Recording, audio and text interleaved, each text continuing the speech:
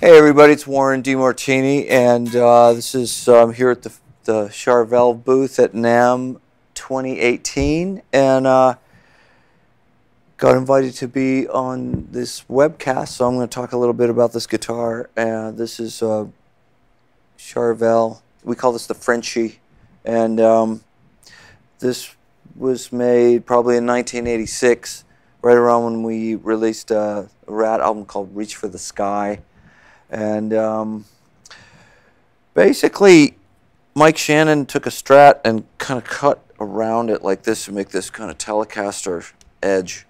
And I went to Charvel. At that time, it was It was in San Dimas, California, and Grover had these blanks, four of them. The one was red, one was white, one was black, and one was had no finish on it at all. So the one with no finish on it at all ended up becoming the snake guitar, because I actually had a real snakeskin that I bought in New Orleans. So a friend of mine applied that to one of the four blanks, and the other one, the white one, became this guitar, which was this says "Too fast to live, too young to die" in French, or it's supposed to be.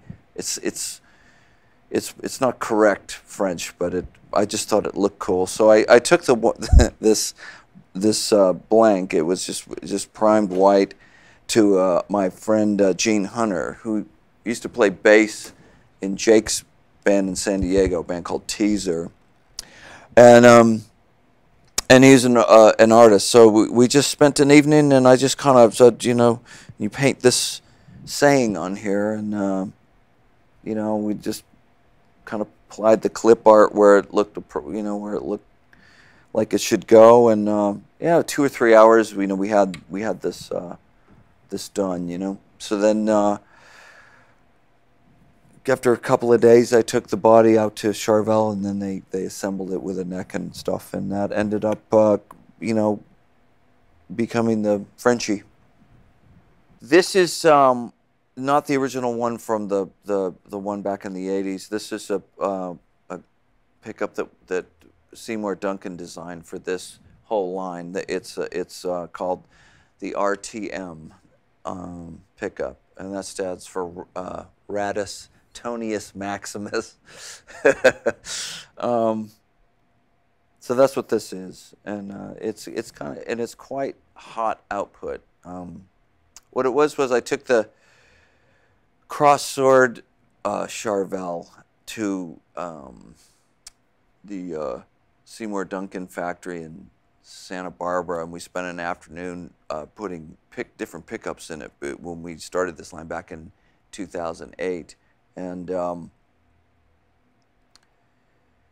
it was good. I was kind of playing it through a sort of a cleaner amp. Didn't have a lot of distortion, so we ended up going with this. So the hotter pickup ended up sounding better that afternoon, and that ended up being the one. So this is on my setup. I tend to back off the distortion a little bit because the output of this pickup is quite hot, probably around 17. So that's pretty high. I really didn't know at the time that it was that hot. It just sounded good in the guitar, so we went with it. And then later on, kind of like, wow, it's really got a lot of output, So, and this is a 1/4 pounder. Seymour Duncan also. The earlier ones didn't have the neck single coil pickup. I added that later, like and I started using that sound on my. I have a '58 Fender Strat, and I started recording with that sound probably in the early '90s, late '80s, early '90s, and I just really like the sound. For certain things, I really like the sound of this pickup in this position. So it was something we just started from scratch when we did the Signature Series in 2008. I do, I do. Just nothing really too planned out. I just switched to it, kind of gone on and off throughout the show. than the leads, for the parts of the leads. I don't know why that's funny.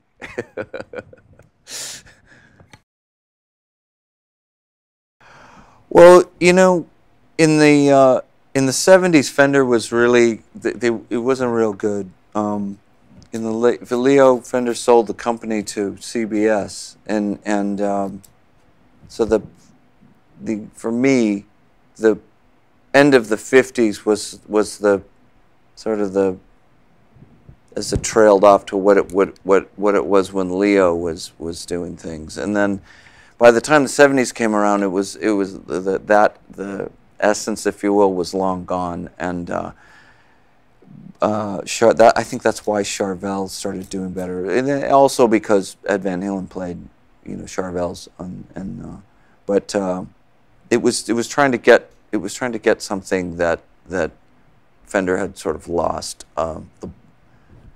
the big picture for a little while, and then it got good again, you know. So I think around 2006, 2007, Fender bought Charvel and started, you know, making Charvels, and it really got good again, you know. So it's just for me, it's the modern, it's a modern creation of a you know, a '50s, you know, sensibility.